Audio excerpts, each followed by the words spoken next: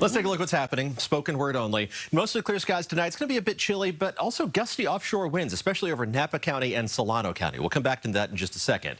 A chilly start tomorrow morning, but we are going to warm up. Mild, dry weather continues all the way through Thanksgiving weekend and into early next week. Now, whenever we get these gusty offshore winds that develop this time of year, we always have to be concerned about the fire threat. The good news is we got all that rain in October and early this month. Our fire danger index, though, isn't set at 0 as we head into tonight. In fact, it's more than halfway up the scale in a few spots from Danville, the higher elevations of Contra Costa County, seeing a little bullseye of higher fire danger there, but really more of it centered around Fairfield, Vacaville, and then over towards Napa and Sonoma. And those fire danger indices are going to remain elevated as we head into the early hours tomorrow morning. Then as the winds die down, the fire danger should back off. And I don't think we're going to have any major issues. The vegetation still has absorbed a lot of that moisture that we received last month and early this month, but we've been dry for the past couple of weeks, so never say never in the Bay Area. The greater threat by far is going to be for Southern California, where red flag warnings are already going into effect tomorrow. Looking outside, the last rays of sunlight on the horizon as we look out from the top of the Mark Hopkins Hotel. Upper 50s for a high temperature in Pacifica today. Otherwise, low to mid 60s, even 67 degrees in Santa Rosa.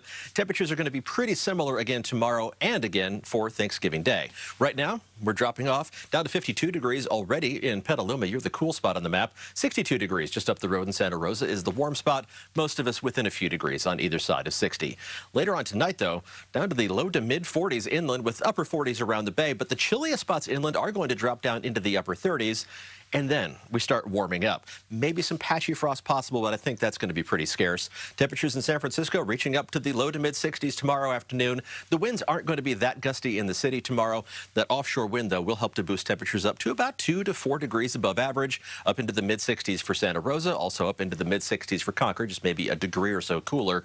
Plenty of sunshine throughout the day. Because of those gustier winds overnight tonight, I don't think we're going to see as much fog to start the day, even far inland in the East Bay. San Jose reaches up into the mid 60s again tomorrow. Just not much variation from place to place. Mid 60s around the bay and farther inland. Low 60s right along the coast. Temperatures should be about the same on Thanksgiving Day, and then a little bit of a warm up as we head towards Friday, Saturday, and Sunday. But here's your hour-by-hour Thanksgiving Day forecast. If you're going to be up early to take part in one of the turkey trots, something like that, I'm doing the turkey burn with my wife in Pleasanton, so we'll see you out there.